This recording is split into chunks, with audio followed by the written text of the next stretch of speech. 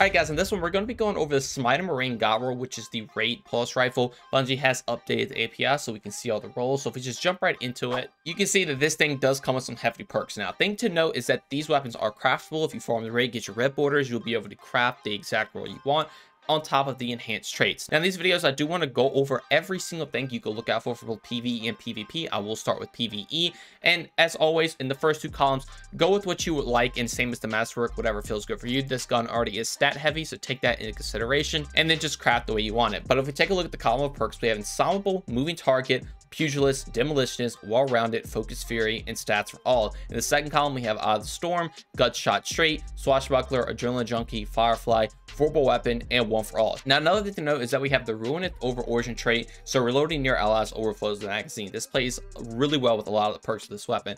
So in the first column, you have Ensemble, Pugilist, Demolitionist, Focus Fury, and Stats for All for your PvE options. In the second column, Swashbuckler, Adrenaline Junkie, Firefly, Vorpal, and One for All. Now, a really unique role for PvE is things like Focus Fury and maybe One for All or even Vorpal. This is two damage dealing perks that are really easy to proc. And with Ruineth over, you can pretty much get a huge magazine to easily proc for Focus Fury, and now you have two damage bonuses going at on something like a mage or something if you pair with Vorpal. These are two 20% damage increases, so you'll be able to do a lot of damage with a primary weapon to a champion. Obviously, things like One for All work really well with that. In reality, most of the time you're using your primary weapons for at clear, so that is going to revolve around things like Firefly.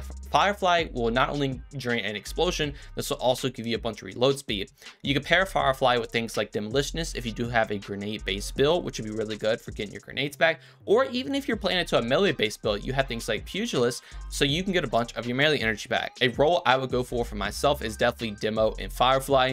It is very good for at clear, it's very good for getting your grenades back, which also help out with at clear because that to me is what these weapons are based around. Now perks like Ensemble are also very unique because that pair with the Ruined over trait, you got to be nearby allies to get this to proc. Ensemble will also increase your reload speed when you're nearby allies. Very, very fun paired together. I don't know if it will be the go-to for this specific weapon. Again, I think just making a solid at clear build with Demo and Firefly or Pugilist Firefly would be really, really good. Even if you want to take damage perks like Adrenaline Junkie and Swashbuckler, you can go Pugilist Swashbuckler, so that plays into your melee a lot, or Demo Adrenaline Junkie, so that also play into your grenade a lot, and you get a bunch of damage bonuses and energy back. Now that is what I would take for PvE and what I think you should look out for when you start to craft it. But if we jump to PvP, you have your perks like Ensemble again, Moving Target. Pugilist and Demo aren't even that bad. You have Well-Rounded, and I would probably not recommend Focus Fury or Stats for All. But in the second column, you have Eye of the Storm, Gut Shot Straight, you know, Swashbuckler, Adrenaline Junkie's not terrible, Firefly's even not that bad.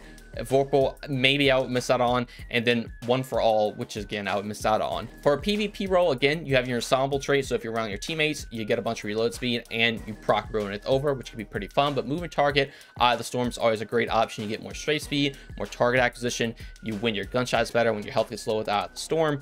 Very, very good, very strong for PvP. 390s aren't the greatest, but it is, if you do want to use it in PvP, that's something I would recommend going for. Like I was saying, Pugilist and Demo actually aren't terrible if you want to get some energy back, and even if you want to try something like Gut Shot Straight, so you get more body shot damage, it will reduce that target acquisition, but you will actually get more body shot damage. It's kind of like reverse head seeker, I guess. That could be very, very fun. But I think for my go-to role, it probably would be Moving Target, Eye of the Storm. But if you want to sit in the back of the map with Well-Rounded and get that range up, you can do that as well, and you can kind of just snipe people with it. It can be very good for that. But again, if I had to choose a go-to PvP role, it for sure would be Moving Target, Eye of the Storm, with as much range as I could get, you know, with something like full bore, accurized rounds, and a range masterwork. So with that, you're sitting at 78 range with a very, very good 1v1 weapon, especially if you put the enhanced traits on it. So that is it for the Smite of Merain God roll. If you guys like to see the other raid weapons and you enjoyed this video, consider subscribing, drop a like, and turn those notifications on. Also, if you want to join my Discord or follow me on any of my socials, all that will be linked in the description as well.